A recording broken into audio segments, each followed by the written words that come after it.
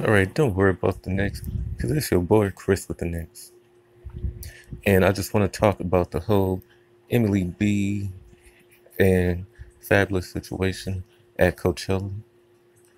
Alright, so for those of you who do not know, Emily B and Fabulous have been on and off, and he's been placing hands on her to the point he knocked out her two front teeth.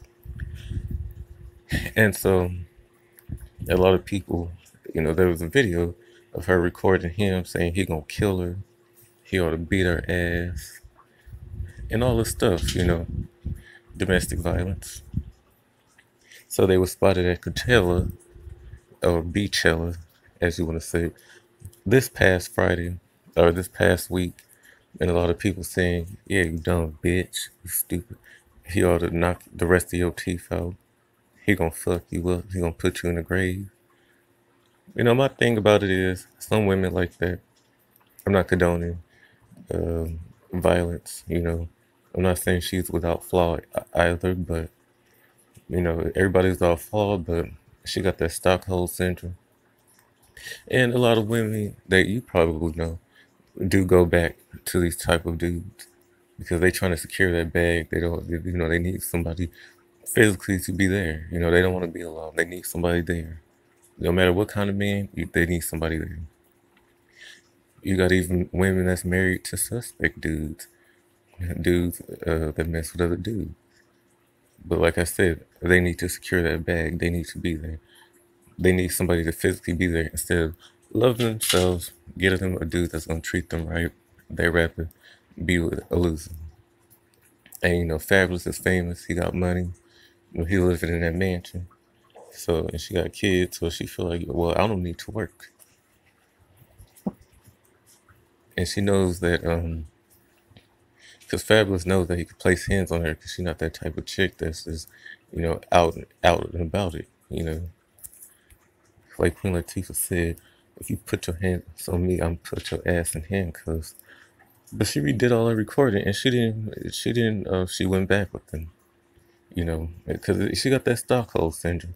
And for those of you who do not know Stockholm syndrome, Stockholm, there was a bank in Stockholm. I forgot where Stockholm is at, but there was a bank, and their bank got robbed. But then when the police were called, but when the police came, everybody in the bank was saying, "Oh, don't take them to jail. Don't take them to jail. Leave them here. Don't take them to jail. There are some good people." But yet, still, these are the same people that was going to rob you and possibly kill you over some money. So that so she has Stockholm syndrome. Like Eve said, love is blind. It'll take over your mind. What you think is love is truly not. You need to realize and find that love is blind. Because she had a homegirl that was in domestic, like the song say, you know, uh, at the end of the song, because the songs tell a story. Basically, at the end of the song, she went back with him. He beat her again to the point, she had blood pouring from her head. She got stitched up, but she died. Then he came to the funeral. That's the same thing that could probably possibly happen to Emily B. But again, that's her and her situation. Some of these females like dudes placing hands on them. They have daddy issues. Let's not take that away from the table.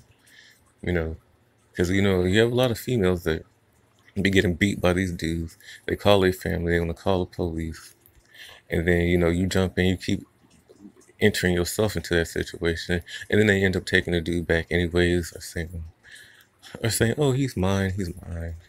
You know, ain't nobody gonna love him like I do. He's mine. Back off. So why put other people in situation?